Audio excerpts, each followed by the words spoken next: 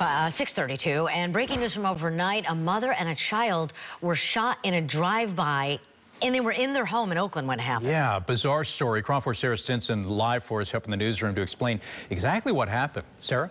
Yeah, unfortunately, more gun violence out of Oakland. Daria James, witnesses tell us the victims are a mother and her 11-year-old child. We're still trying to confirm this with police. You can see in video from the scene a window of the home completely shattered. You can see right into the home. This happened around 10:30 last night. Witnesses tell us this happened on the 7500 block of Sterling Drive. That's in the Oakland Hills near 580. You can see on your screen.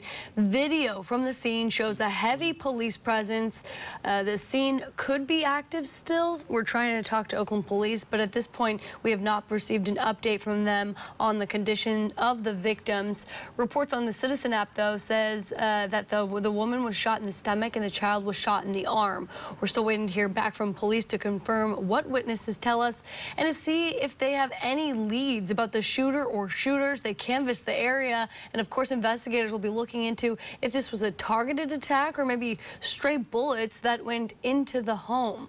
I'll bring you updates as soon as I have them from the KRON 4 newsroom. Daria James, back to you. All right, thanks a lot, Sarah.